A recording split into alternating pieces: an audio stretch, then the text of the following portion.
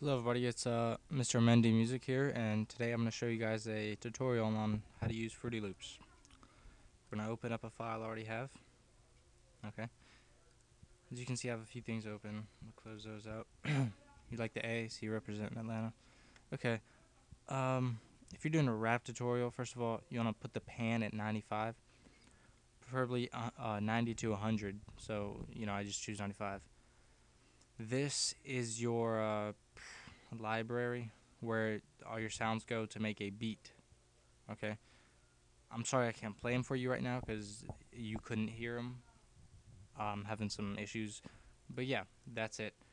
Kick, claps, snare, hi-hat, everything. I have everything here, loops. And you can adjust how long you want it to be, by here, scrolling up and down. I had it at 4. Your swing, as your beat plays, the higher your swing is, the more, swing it's going to have. Sorry.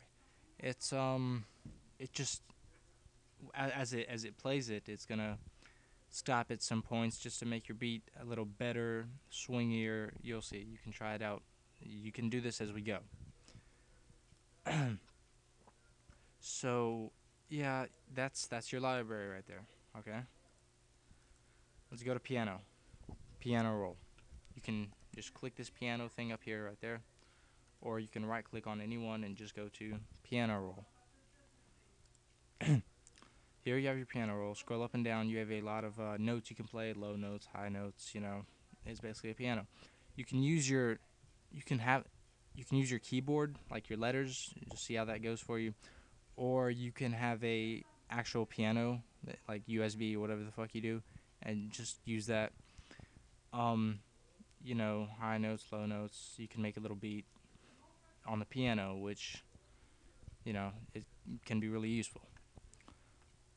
Okay, that's piano.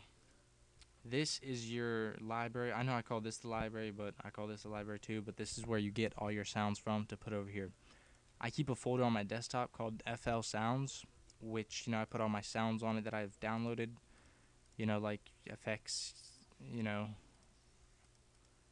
I'm going to take one. What you do is you click, hold it, and drag it and put it onto here. Careful not to replace another one. That's going to be orange right there. Just put it on the bottom, let go, and it's going to be right there.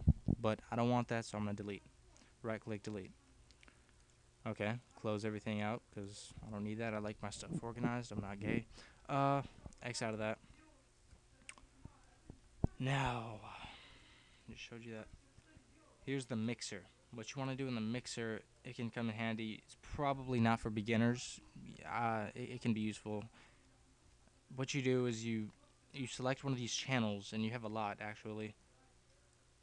You know, it goes really far back if you need them.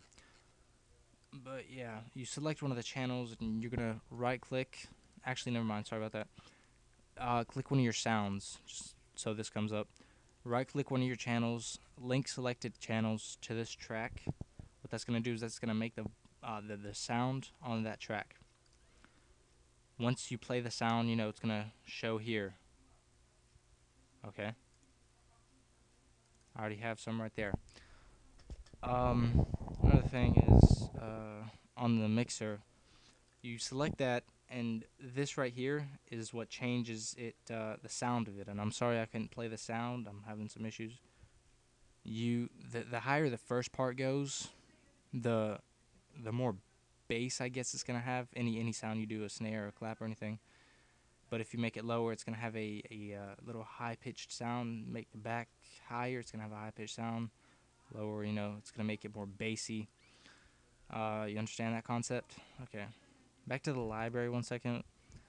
This this is your which side of the speakers or headphone you want it on, like the left side or the right side of the sound. If I put it all the way on the right side, it's gonna play only on the right headphone or speaker. I'm gonna right click, reset that. The one on the right is the volume of that particular sound. Reset. This green right here, you select it and you deselect it. If you don't want that sound playing, if you want to mute it for a second just to listen to something else, you just click that so it's not green anymore. You can listen to anything else. Okay, say you have too many channels, but you want to just listen to one without actually selecting them all. What you want to do is you want to hit Control and then click the one that you want to hear, like this one right here. Control that. Redo it, Control, hit that again. There you go. That's basically all you need to do on that. The song, okay, the actual song itself, what you're going to do is each pattern, which is changed right here, you're going to make a pattern on that and a beat.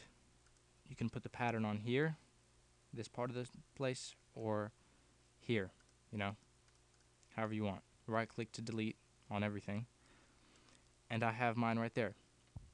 Here's pattern 1, pattern 2, which is my main automation, which is what's going to be playing out throughout the whole song, and pattern 3. That's what I have so far.